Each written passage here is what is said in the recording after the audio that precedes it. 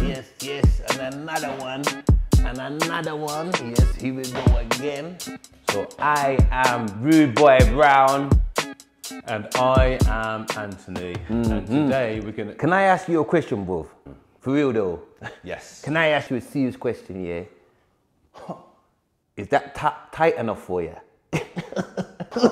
Tight, you know? It's just fitted, it's a fitted top. Look how tight man's top is, you know?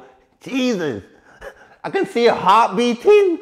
Man's trying to be the No, Rock. I'm not trying to be the Rock. It's just I know a you're fitted not. top. I know you're not.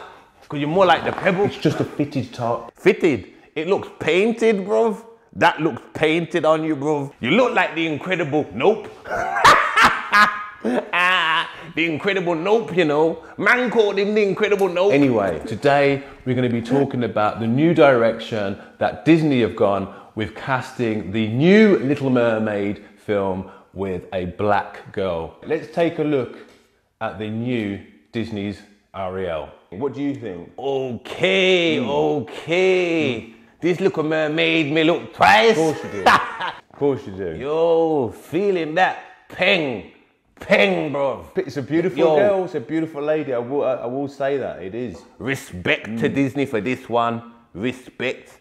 I think I know her, you know.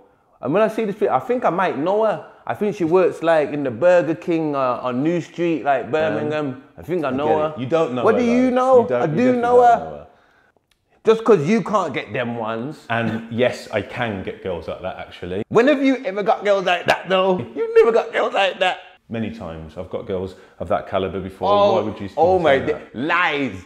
Tell me what? Tell me when. When? Well, in the McDonald's the other day. Remember McDonald's? There was that girl who's looking Your at me. Your milkshake does not bring the girls to the yard. Trust me. McDonald's. Even Ronald knows that. And he's what a clown. is good about that is you do feel familiar to that character as a black person, as someone from an ethnic background. And it's good for kids today to see characters in movies like that do represent them, so they feel a part of it or they just feel represented in some way. I like the fact that they got a black girl playing Ariel, but who's going to play Sebastian? Hugh Grant. Under the sea. Under the sea. Where it is better. Take it from me.